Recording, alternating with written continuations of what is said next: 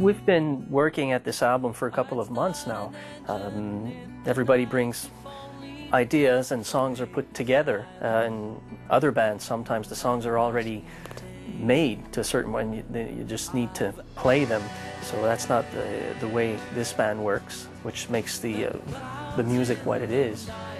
If you'd asked me when the band first formed, which was in 1968, my perspective on a lengthy career at that time was 5 or 6 years for a band, and I thought, oh, it'd be great if this Yes project, that we started up, could have a 5 or 6 year career. That would be great. And then, of course, here we are, 43 years later, still doing it. Something I could never have conceived of at the beginning as being a possibility. But we seem to have trolled a few fans along the way, and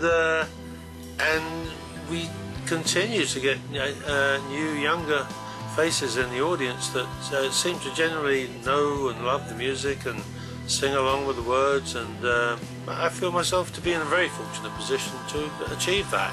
Don't ask me how we did it, though. The longevity of all that kind of stuff becomes evident when you take so much time over making music that you know you're going to be playing for quite a while, and you just want to make the public happy with just a lot of great, intricate music that's kind of different. But I think now we've got more shape and we've got more style about us, and it's a hard thing to live up to, because there's no point in looking back and saying let's be like that, because that's gone by. You know, the standard of playing in the band has a lot to do with the fact that we always came up with something that, it wasn't exactly commercial, a lot of it, but we just persevered musically. So we got the name of being a musician's band kind of thing, because people used to come and see us who really enjoyed, music in general, and good playing, and appreciated it. It's part of the whole kind of atmosphere of what the band's about, and even still so today. Any Yes fan expects Yes to come with something different in a way, something that is not usual, and that's going to happen, that's for sure.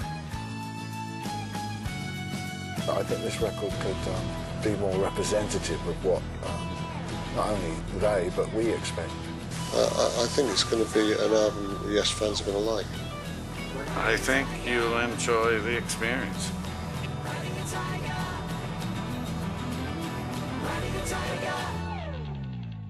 If you had them in the studio and you stuck one mic up, they'd sound exactly like Yes, even if they sound a bit rough. If it's that bunch of guys, that's what it sounds like.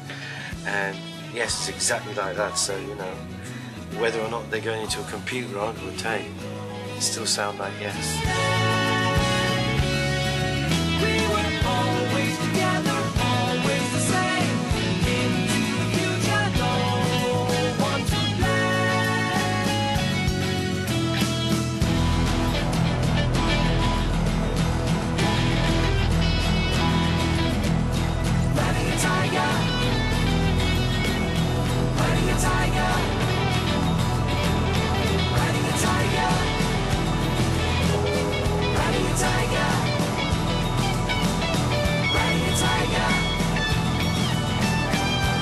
Tiger.